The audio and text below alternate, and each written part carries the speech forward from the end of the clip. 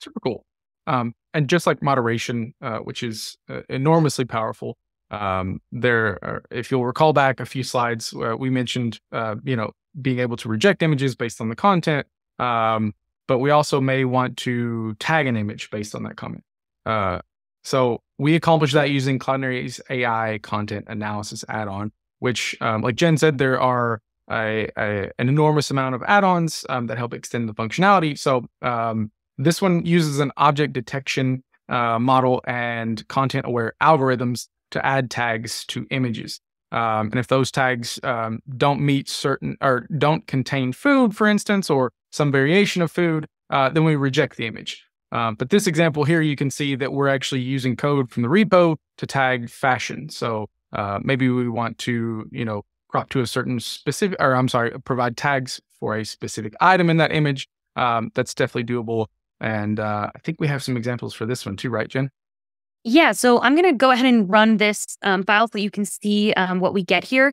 And this is using the Cloudinary's detection model, CLD fashion. So there's a lot that's already there for you to use. So let's just say, not for a food app, but let's just say that you were interested in a fashion use case, which a lot of our customers are. Let's head over to content analysis. And this would be upload with tags here. So we can see here that we have our detection model, CLD fashion, and we have an asset called model with bangs. So this is what we're going to be uploading here. You can see a few different items that we might want to pay attention to. So let's see, upload with tags, content analysis, upload with tags. So here's what we're going to get in the response. And I think it's really amazing how detailed the analysis gets. Let me show you an example once this runs. So it looks for a bounding box. It finds a lot of things here. Let's scroll to the top. It also reports the confidence level, and you can adjust that as well.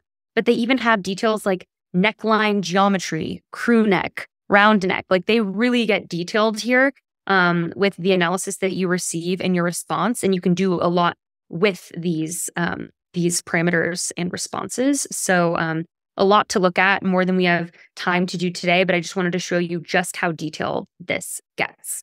Perfect. And just like Jen mentioned, Cloudinary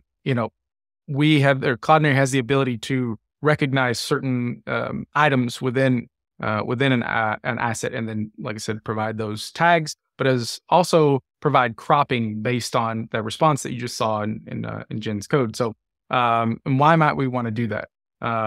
It might be that we want UGC that meets an artistic direction requirement that we have, because, like Jen mentioned previously, users aren't generally worried about editing assets to ensure that the right content is in the main focus.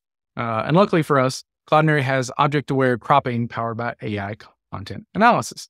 So using the gravity transformation, we can target specific objects. Like here, you can see we're targeting the purse or the boot, the coat, and then we can crop based on what those items that we identified in that asset are.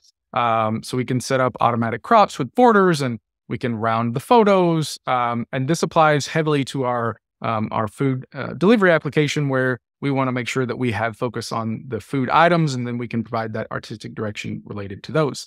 And again, like Jen mentioned, we have very specific objects that we can crop to. And I think there's another example for this one too, right, Jen? Yes, there is. So let's just show this in action really quickly. So here we have the gravity detection.